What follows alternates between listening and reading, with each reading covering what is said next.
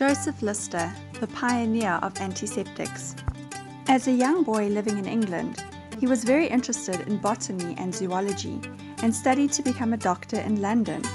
In 1846, he saw the first operation to be performed under anesthetic. Unfortunately, many people who survived the surgery died later from infection.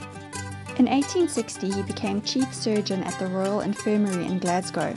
This hospital had the worst reputation in the country. If the patient was sent there, he felt he was being condemned to death. Lister realized the problem lay in the dirty methods used by both doctors and nurses, who moved from patient to patient without washing their hands.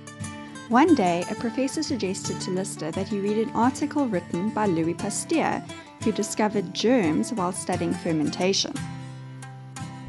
Lister was then convinced that the infection was caused by these living bacteria getting into the wounds. Lister immediately got to work, making sure that nurses and doctors washed their hands thoroughly between each patient. This was a good start, but he knew that it wouldn't kill all the germs, and so he set about to find something stronger.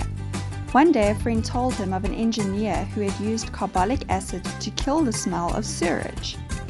Lister decided to experiment with this, and on 12 August 1865, he put a layer of undiluted carbolic acid on the leg wound of James Greenlees.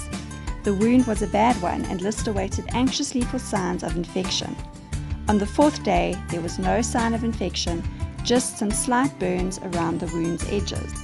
He realized the undiluted acid was too strong to apply directly to skin, but it inspired him to spray a carbolic acid spray throughout the operating theatre to kill the germs while the surgeons were operating.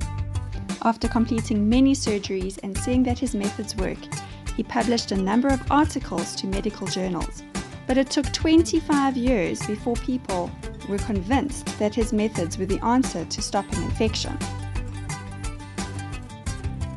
Having started as a quiet, modest, hard-working person, more interested in others than himself, after all of his work, he was the first doctor to be made a lord.